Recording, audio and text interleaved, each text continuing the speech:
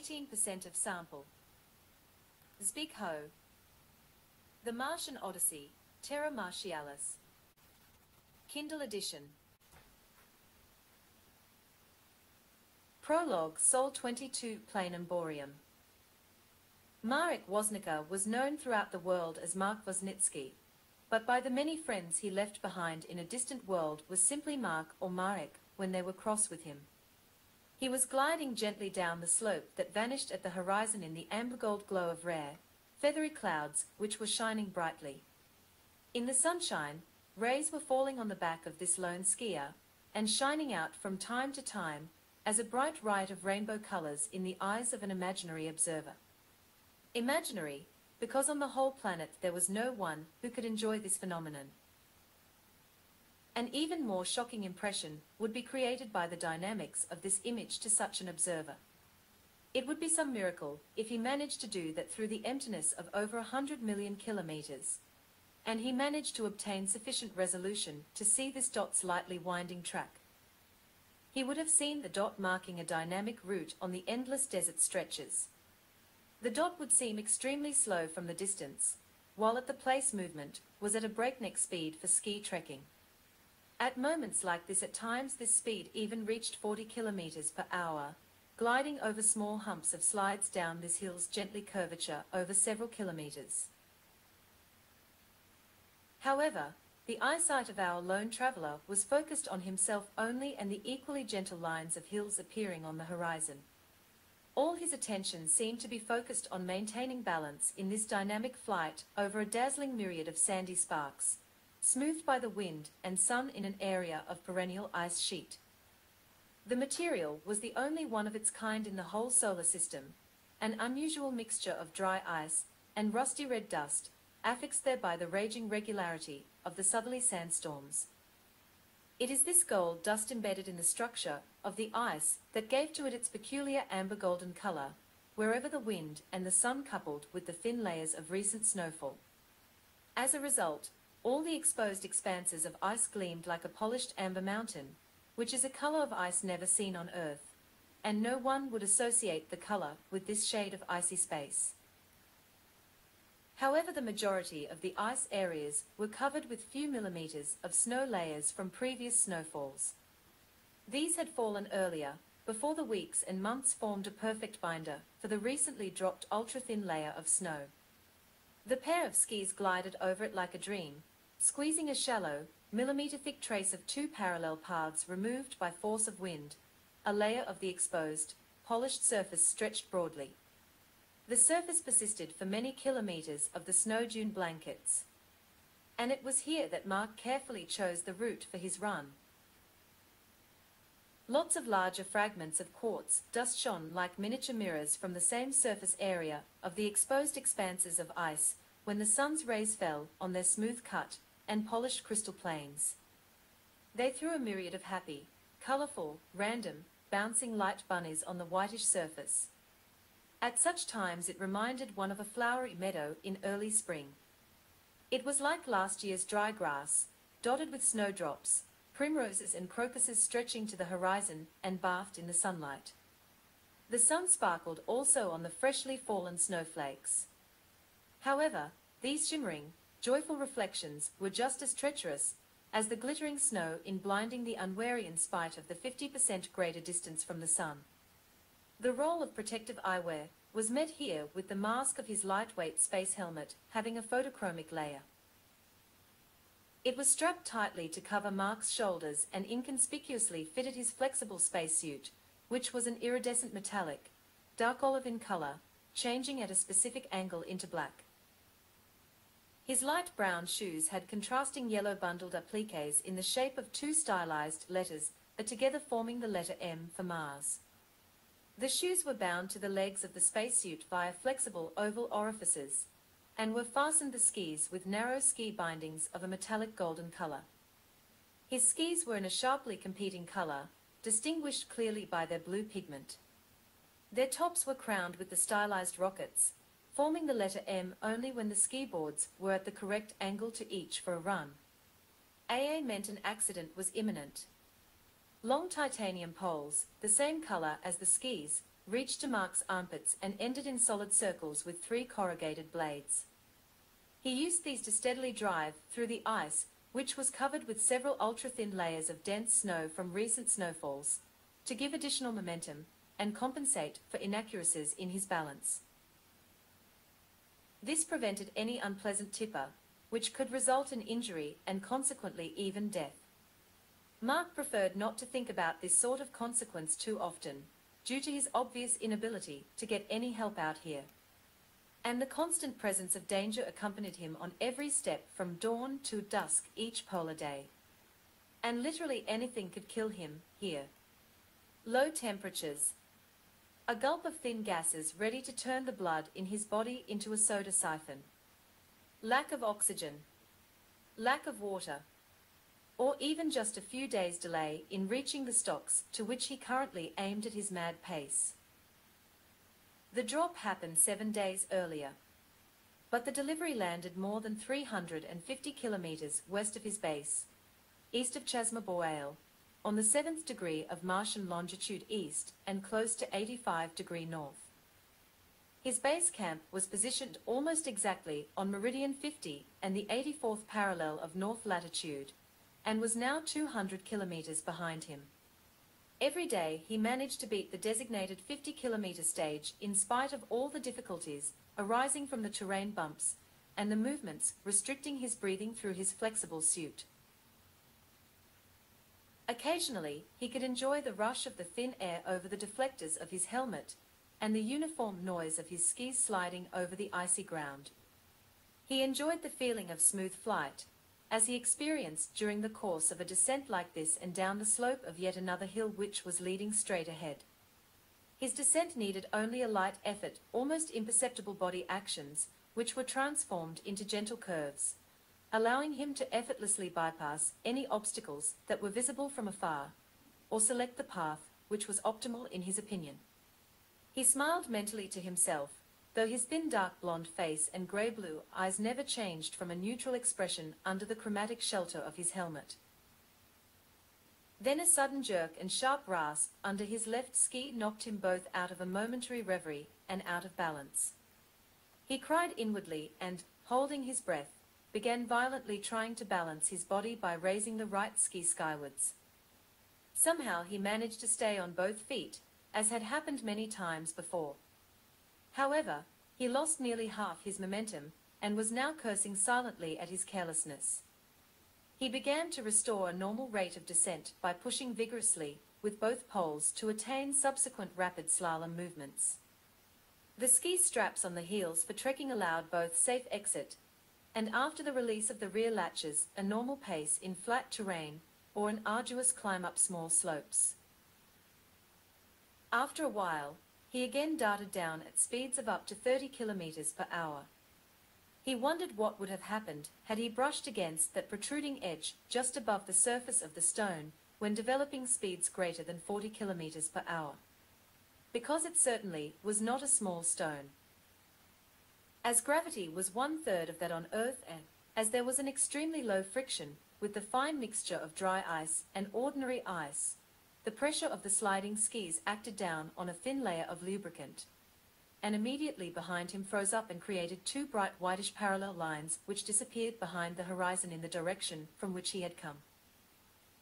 In fact, gravity here was so weak that he had successfully managed to move on skis even after a partial frost occurred on the surface of volatile Martian sand mixed with moisture deposited from the atmosphere, like morning dew on Earth.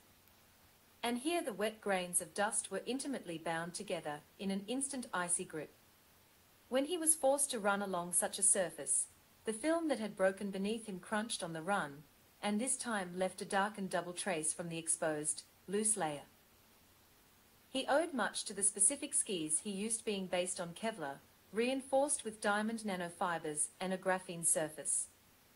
This was the latest fashion, which combined the composite's low resistance to wear with flexibility, and most importantly, with an extremely low coefficient of friction, both on the dry ice and even on ordinary sand.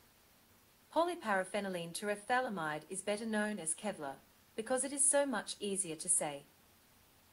The Polish version was named Mevlar, which was more marketable than the chemical name, that I am not permitted to reveal.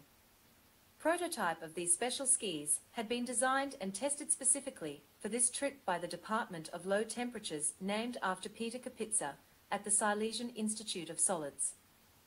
Built according to Mark's guidelines, they were able to fare equally well over different ice surfaces. So, during the Mars expedition, the lab gained instant fame and earned a well-deserved place as the prominent ski producer of the world. This significantly increased the magnitude of the bank accounts of its producers, creators, as well as its originators. At least my family will still receive some benefit from me, Mark thought wistfully. There is only a modest chance of my rescue and returning out of here, he added silently, clearly without any note of bitterness. He had experienced here too much and for too long already, trying to survive, to allow this type of reflection come to him and knock him off balance. Mark's father had died a few years before Mark was selected for the first interplanetary attempt of the International Space Agency, ISA, as commander of a 4-person Mars expedition. It was the familiar-sounding Polish abbreviation for ISA, namely MAK, from the Polish, Międzynarodowa Agencja Kosmiczna, that drew Mark to the idea of an in memoriam emblem for the whole mission. It was based on a simple poppy flower, which translates just as Mak into Polish. Mark was born in Katowice in 2004. It was the year of Polish entry into the European Union. And when he graduated from the Silesian University of Technology, his father watched his successes and further progress with increasing pride. First, he was at the Institute of Engineering and Aviation. Later, as he was one of the designers of new Polish machines and also their first pilot in a single person. At the end he passed the stringent selection screening for ISA astronauts. They honed their skills at the 3rd International Space Station. Finally, Dad looked forward to the time when his son had become the first Pole, together with a Russian, to put foot on the moon and plant a pole with the European Union flag on it. All this was within the first pan-European manned mission, which succeeded with a landing and safe return from another celestial body. So it happened that this expedition was only the prelude, test and training before the first European mission to the Mars. As a result, he and no one else was now here on these shining icy sands under a foreign sky. The icy sands might be deadly, but so far had been surprisingly favorable for him so far. The slightly corrugated polar plains of Mars were the borderland between Planum Boreum and Vastitas Borealis. It was precisely on the part of the border referred to as Olympia Planum. He was also aware that he was the first man here. Although the Americans actually landed on Mars first, beating at fierce competition from China, neither the former nor the latter never ever approached the polar regions with a manned expedition. Mark fumbled in the drawers of his memory for recent history facts on how the Pan-EU grew. History was not his specialist area, but he remembered the following basics from his own life. A revision to the politico-constitutional standards for determining admission to the Pan-EU worked wonders. Participation in the Pan-EU grew slowly, but steadily, with the inclusion into its structure of more and more new countries. After the incorporation of Canada, India and Japan and the inclusion of Russia, this phenomenon took on the nature of an avalanche. Especially so when almost all of South America was incorporated in one fell swoop. Cartoonists of the day called it one swell foop. In the aftermath, a marginalized China and the US were the only significant islands remaining to prevent the Pan-EU from being renamed the World Union. Nevertheless, it was initially renamed AEU, then AAEU, and ended up as A3EU after 2 intermediary stages of being called A-cubed, or A3 as most of the countries in Asia, Africa and America enrolled, thus enhancing its importance. Only the poorest and most anarchic of them were still outside with no real chance to enter this structure in a reasonable time scale. They could not shake off the ballast of a bygone era, even when tempted with wide-ranging help by the Pan-EU.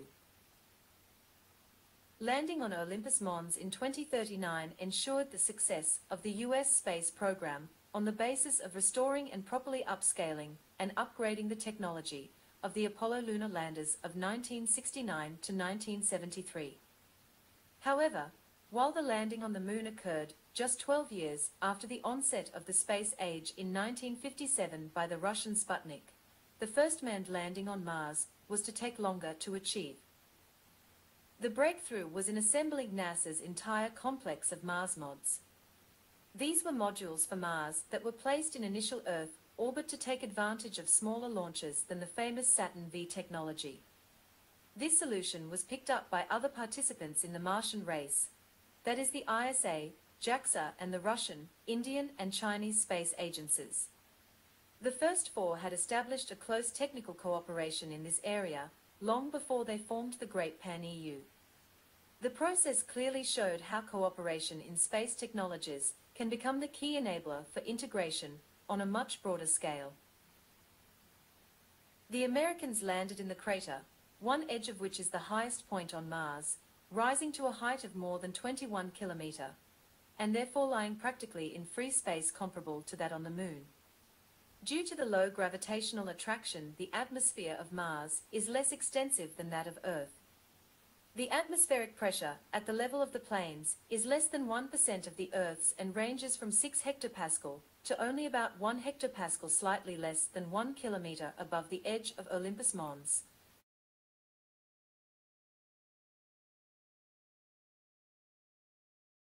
This means that the atmospheric pressure on Mars drops logarithmically by a factor of about 2.73 with each 11 kilometers of height.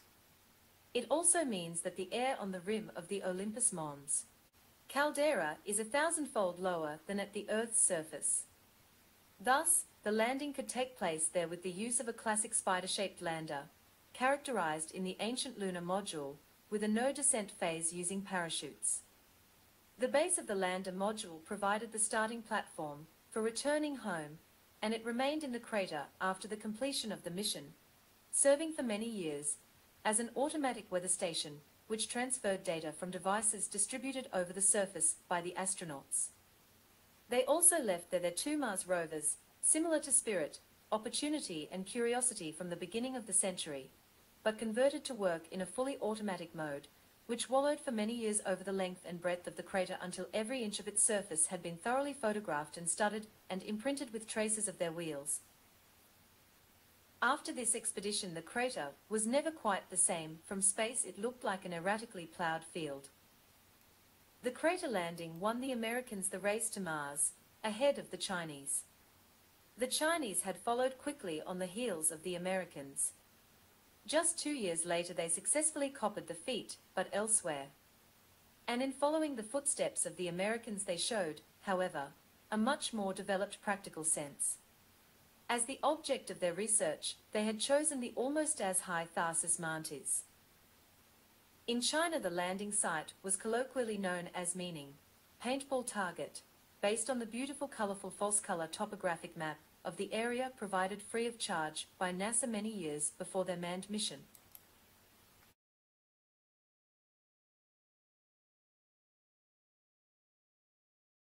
Paintball target.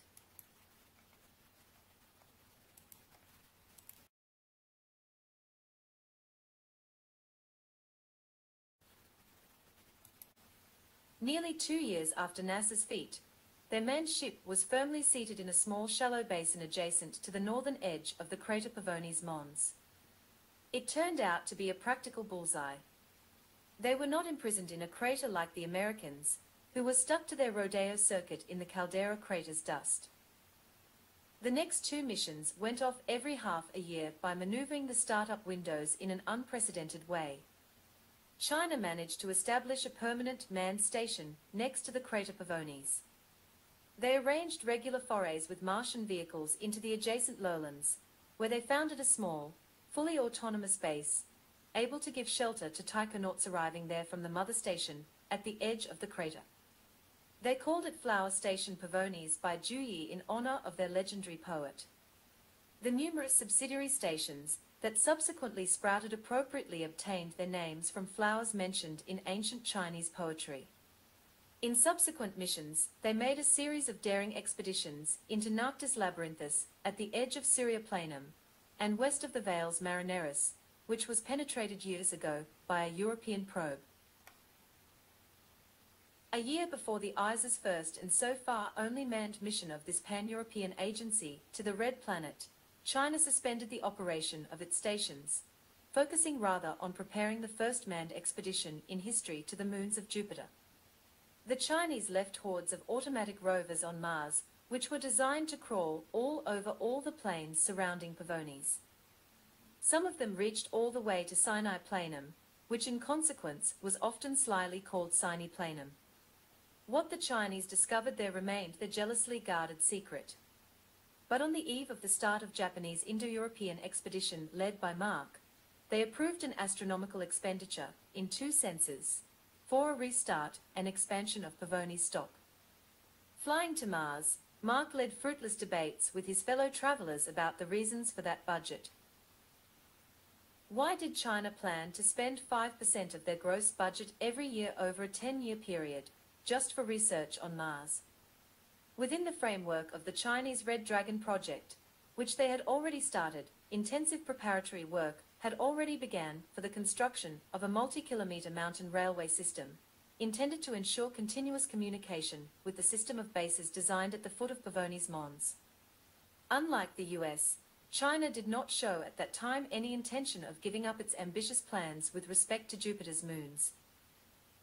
Coming back to the NASA, a spectacular feat of the American Space Agency turned out to be not only its swan song, but a nail in the coffin of the once sole superpower.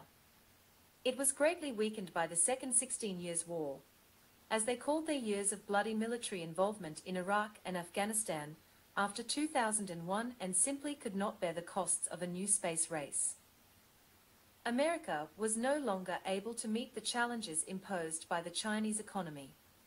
Space exploration there had gradually passed into the hands of private consortia, which are still limiting their targets for organizing trips to low orbits of the Earth. In similar way, the next cosmic power was affected by the same kind of economic crisis, and shared the same fate as the former.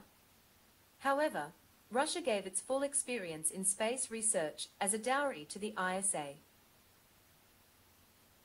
For it was the Russian cosmonaut, Alexei Dobrovolsky, who was able to land on Mars, along with his friend the Pole in the first truly international, manned, interplanetary mission.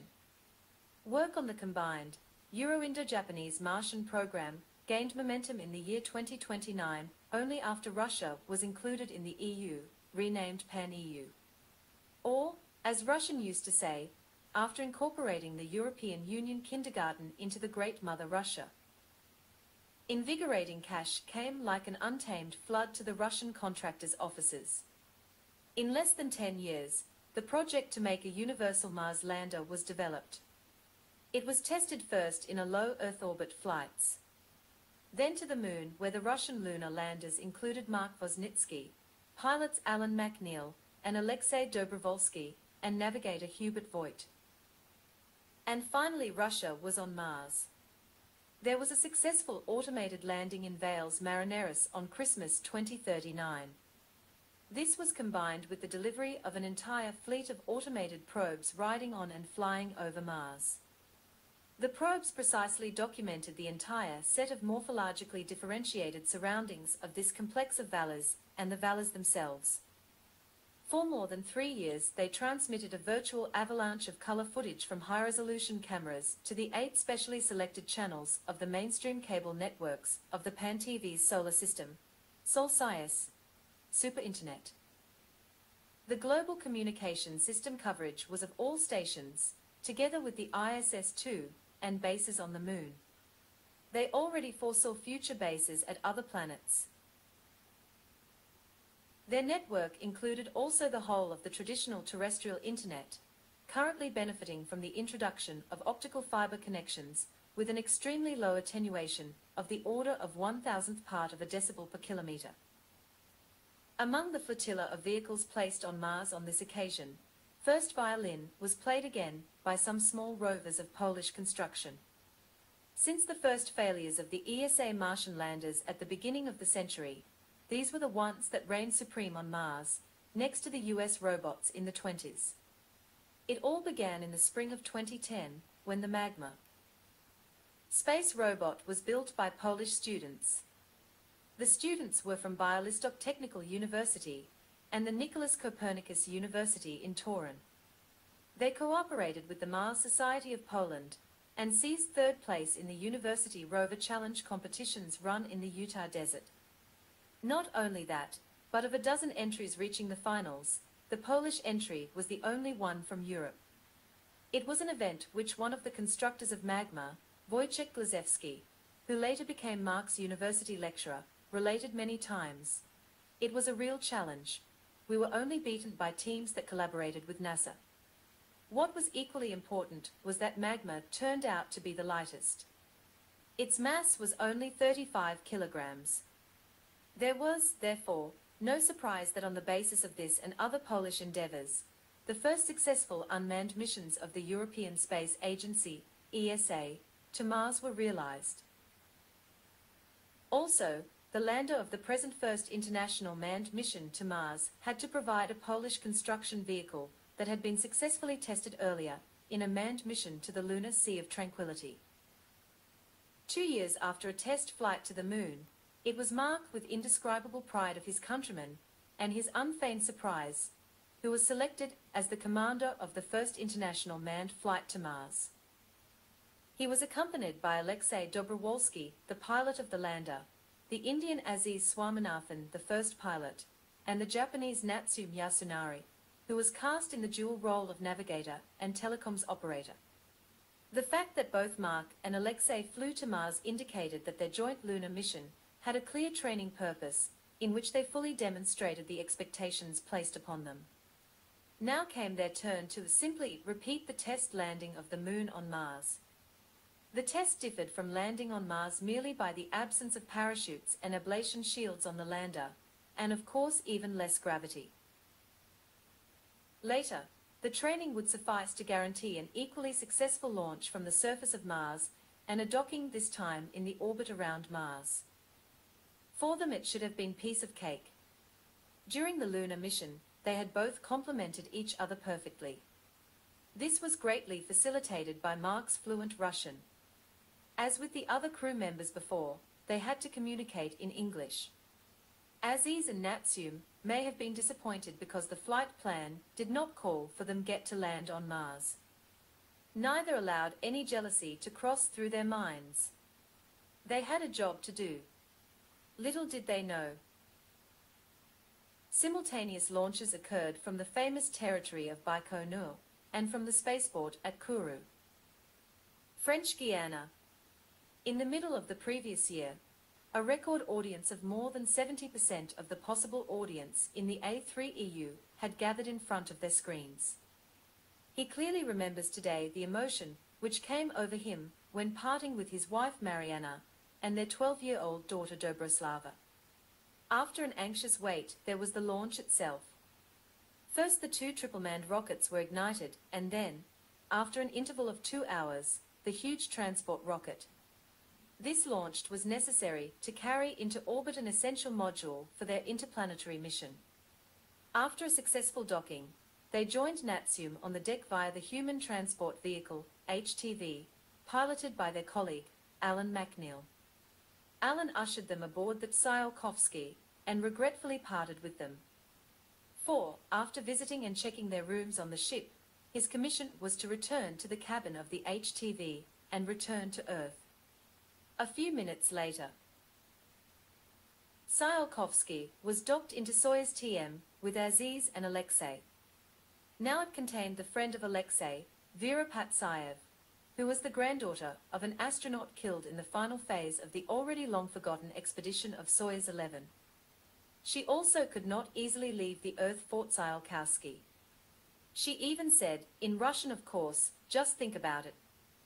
Tsiolkovsky, and he is the only Russian on the Russian vehicle. It's not fair, it's just him. She concluded, it is time to return back to home, sweet Earth. Nada Vozrashchatsaya, which sounded like she was swearing in frustration. As a consolation, they made Vera a pennant emblazoned with the emblem of the expedition and signed by all crew members. Alexei solemnly promised to her that he would also smuggle back for her a beautiful stone from Mars. Only then did Natsium give Vera a nudge towards to the hold of the Soyuz TM.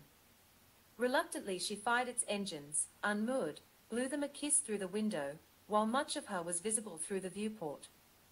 For a long time Alexei could not get over how well she managed to maneuver, simultaneously detaching and appearing in the orbital cabin's window to wave them goodbye. "Here's to seeing you again," he muttered appreciatively. "Wow, is she a woman?" he added loudly. Then it was their turn to unseal the control systems of the ship and leave the orbit. When they finally accelerated the ship and put it on the trajectory to Mars, Natsium placed herself sideways to the direction of flight, and they could spend hours in succession with their noses stuck to the two portholes. First, the blue planet was the size of the moon as seen from the Earth, then in a few days it changed into the brightest star after the sun.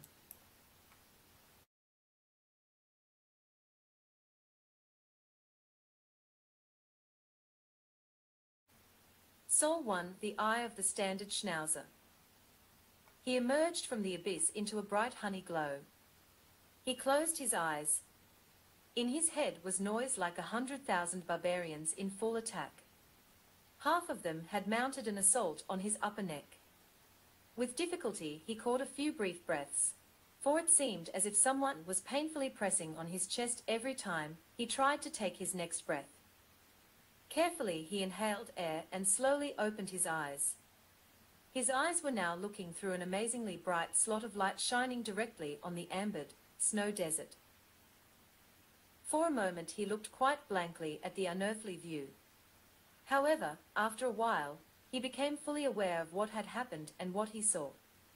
With some effort he turned his head and found that the visor of his helmet was resting on the remnants of a control panel. He moved his hand, first one, then the other. He had freedom of movement on each side of the body. So, he pulled up his hands to his shoulders, supporting himself with them on the surface of the panel, and tried to throw off the devil on his back who does not allow him to breathe. Millimeter by millimeter the unbearable burden shifted upwards. Now he could take a deep full breath. And another. He pressed the panel under him strongly with his hands. Suddenly the gap in his right field of vision began to expand rapidly. At the same time he felt that some powerful force had thrown him into this glowing space, turning him with an increasing speed, as in a slow-motion movie. He heard the roar when the duraluminum plate hit, with a thud on the edge of his left side and with prolongated whiz. He began a slide further down until, with loud bump, he struck something in the path.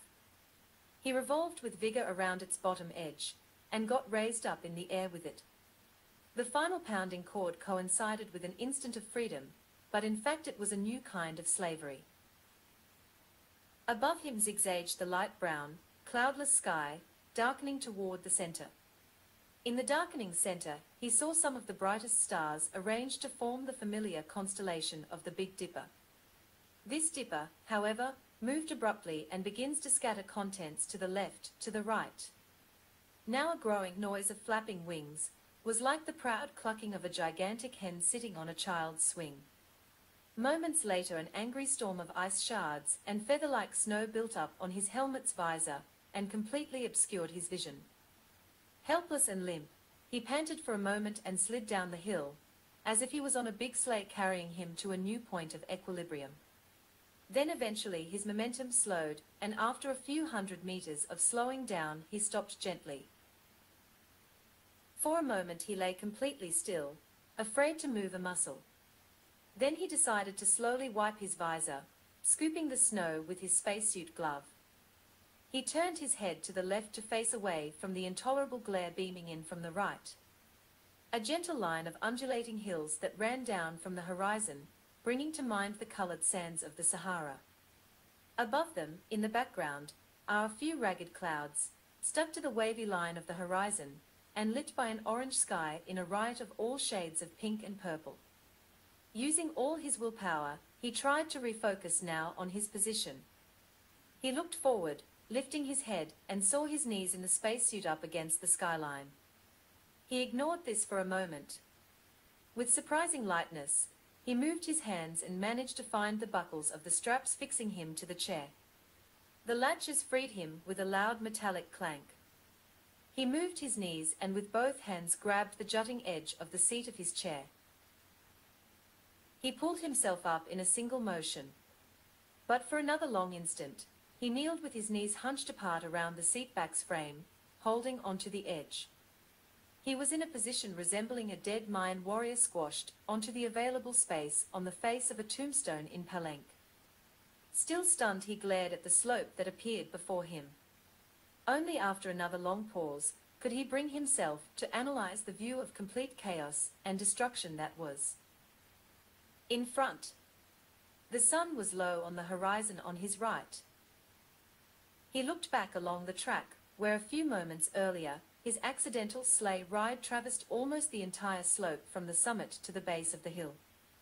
And in front of him, in a dazzling shades of amber, dozens of small or large dark spots or dots were dispersed. Some of them cast long, dark carmine shadows. Some surfaces glisten in the blinding sun. His spaceship was nowhere to be seen, not counting a small spot crowning just below the horizon. The spot was close to the start of the path that was carved by his slide on the section of the floor on which he now sat. He now understood that the spot was much smaller than others in the neighborhood. Then he realized that all these darkening objects he was looking at were parts of his spaceship. The ship, or rather what's left of it, was everywhere far in front of him. He rose carefully and, still leaning, held with one hand onto the edge of the seat cushion attached to the rectangular portion of the shell. The size of the shell on which he was now standing uncertainly, with his legs wide apart, was merely 1.5 by 2 meters. Hesitantly, he moved one foot to the other side of the seat's back and balanced for a moment on the edge of the panel. The panel swayed dangerously under him, forcing him to give a rapidly leap sideways, straight into the snow-covered surface. By virtue of his momentum, he took 3 more slippery steps and stopped, hardly catching his balance. He stood on the frozen surface that was covered with fresh snow to a height of a few millimeters. Just ahead of his feet, he could clearly see individual, shimmering, amber snowflakes, often more than a centimeter in size, creating an airy, loose structure on the hard, crusted surface immediately beneath it. With his boot's toe, he kicked at this surface with interest. Under the layer of fluff, it differed little in consistency from a path trodden by a constant stream of passers-by in snow on a concrete sidewalk. Hesitantly, he moved uphill along the path left by his accidental sleigh ride. And after a long time, he approached the first group of darkening snow objects. Shell fragments and loose packs lay in the amber-pink snow, scattered around over tens of square meters. Many packs had suffered a complete fracture, and their contents had dispersed, tracing their paths with their meteoric tails pointing up towards the top of the hill. Suddenly, he remembered the intercom. He pressed a button on his sleeve to call his colleague. There was no response. Only electrostatic discharges in the ether. Frantically, he began to search the rubble, scanning it with his eyes. Nothing. He moved ahead towards the top of the hill. Overcoming these 200 meters up the slippery slope took him a good half an hour. Along the way, he doubted whether he would ever have succeeded with this trick if the inclination of the slope was not so slight. In the end, he arrived upon the portion of the control panel on which he woke up nearly an hour earlier. It included the upper part of the lander cabin, which was stuck to the middle of the ice. At least it looked like that at a first glance. Slowly he went around along its circumference. No, it was not protruding from the ice. The second half was just missing. The one he had before his eyes had somehow been retained on the ice by its sharp, jagged edges. He saw now how he was able to throw off the chair with the whole heavy fragment of the floor along with himself. The desktop of the panel was inclined at an even greater angle than the slope. It was then enough that he slightly lost his balance. The rest of the work was done by gravity. With much effort he moved on, again towards the top of the hill. After a long time, the wreck of the capsule emerged in front of him like a distorted image of its cross-section. Broken stumps were detached from the base of the lander, and connectors protruded past the startup engine's nozzles, seeming to silently threaten the neutral sky. The second half of the capsule lay heavily angled, compressed under its base. He tried to understand what happened. Apparently, the lander capsule broke in two, and when the shock absorbers were crushed, the whole capsule broke away from the base of the lander. Then, after rocketing up, it had rolled upside down, hitting its upper part into the hard ice. Part of the contents was strewn around the hillside behind him. The rest were literally crushed. Full of foreboding, he began to walk around the split part, returning to the left side of the ship's capsule. He suddenly saw a glassy thin red line, only slightly thickened at the end, embedded in clear amber of the ice surface exposed by the blast of the collapse. He stood there for a long time and entranced looked at the frozen blood, fighting overwhelming waves of nausea. He knew that he could do nothing for his companion. But still he lunged forward and struggled for a long time with the jagged edges of the wreck. From this side, and then from the other side, without any apparent result. The scrap heap did not budge even a millimeter. He took a few steps back, and for a long while stood helpless, first staring at the wreckage of the capsule, then looking around. He breathed heavily behind his suit visor. After what seemed like an eternity, he moved on. In front, heavily driven into the ice, and folded like an accordion lay the remnants of the base of the lander. He walked around the shipwreck, and stopped at a protrusion from the porous ice wall in front of which was a pile of what was left of the rover attached to it. The light vehicle was a distant relative of the one once used on the moon during the last 3 Apollo expeditions. He could not stop thinking about the fact that his friend was nearby, next to him dead, buried under a pile of scrap metal. Though it was only him, his mastery, rapid decisions and repetitive training meant that what he did without thinking saved one life. And yet it was his companion who was killed. There is no doubt that his death was as swift as the twinkling of a star. He was the first victim offered to the planet called the God of War. He almost envied him at this point. He realized that his turn might come at any moment. How long could he survive here relying exclusively on himself? A day? At the top 2. Soon he would run out of energy resources, and with them he faced the failure of his spacesuit's air regeneration package. He would die anyway, if not from lack of oxygen then from the lack of heating. Not to mention the need to eat and drink. And even if by some miracle he survived the week without water, if he did not have a place to take off his helmet, he would die of hunger. For the suit could supply only heat, water from purified Martian ice, and oxygen supplemented from hydrolysis. But he would not surrender. He mentally increased his furious determination. He would not give up without a fight.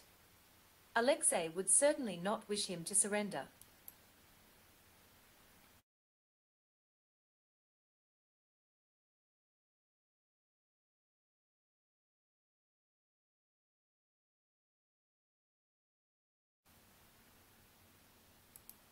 Out, stretched under him, were vast tracts of eternal ice.